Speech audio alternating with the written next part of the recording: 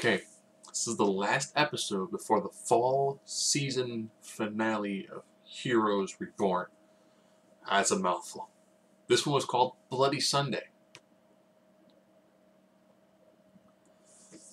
So as you know, Noah went back in time, but he did things which made butterfly effects that appeared to have affected maybe 2 characters that we know of. So he finally ends up getting a hold of Nathan, Tommy. So Nathan, Tommy now knows that his powers are similar to that of heroes, that he can stop time and he can teleport. Okay, great. He goes to meet with his girlfriend. He's like, yeah, I can do all these great things. Oh, hey, you eyed this when we were in Paris. Here you go. Boom, there's your item. You know, he now knows he has to save the world. Thinks he might know kind of how to do it. But things kind of go somewhat south. Because Milana, or Melina, it's kind of hard to do. I don't say her name very often. This was the one who was with Luke. The one who's on the dead set to kill all the other Evos. She ends up finding Ice Cream Girl. They call Nathan Tommy. It's like, we want you here. So you have Nathan Tommy. Penny for your thoughts, dude. Then Luke shows up.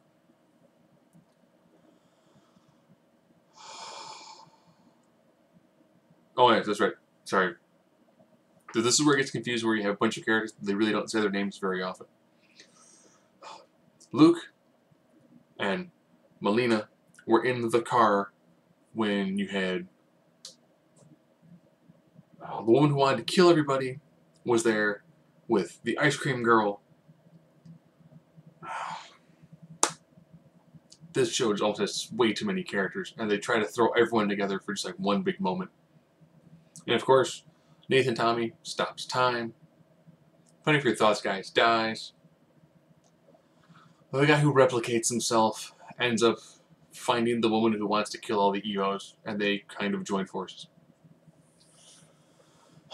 Erica's daughter's dyed her hair red.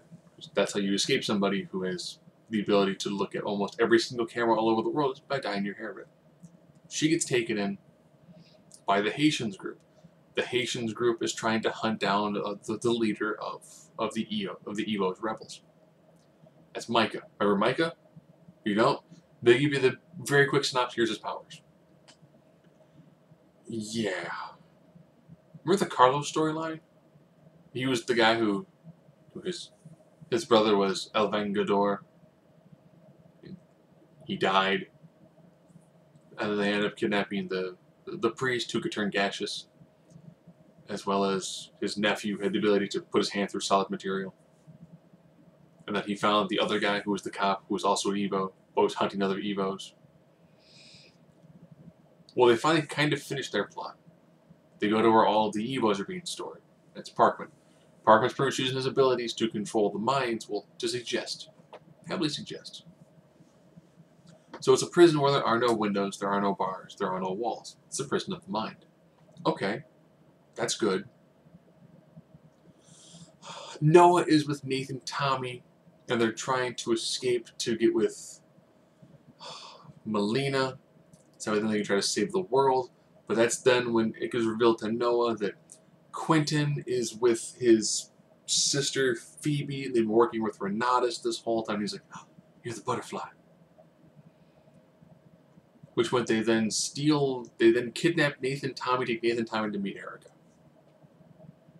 And then Phoebe uses her powers to kind of encapsulate the area in darkness. We then jump forward almost 8,000 years to show that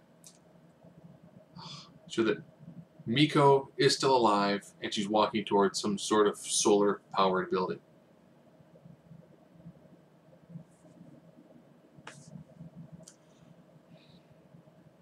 It really kind of felt like they easily should have cut one storyline. Like the Carlos storyline really felt like it was going nowhere. It's still a thing.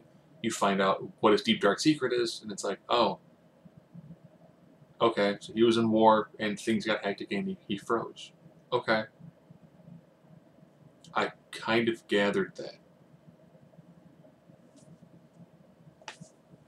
Felt like it was a character to add to it, to be like, really too monochromatic. Let's throw in this character, who at this point in time doesn't have any real connection to your main characters, who we just recently got their names a little while ago, found out all their backstories. Still don't want to decide to call him Nathan. If he has the ability to take the powers of somebody else, wouldn't he be Peter? It's still an entertaining show. I think that now that we've hit that point where it's like, oh, how much we have one episode? Oh, crap. We need to start getting set pieces together and killing people. So,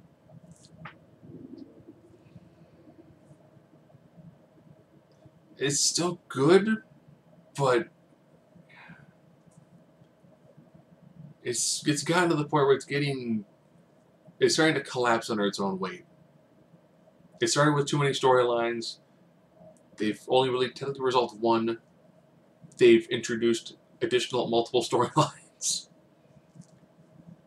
They might have kind of resolved two, but now we're hitting a mid-season finale. We're gonna have a lot of dangling plot lines.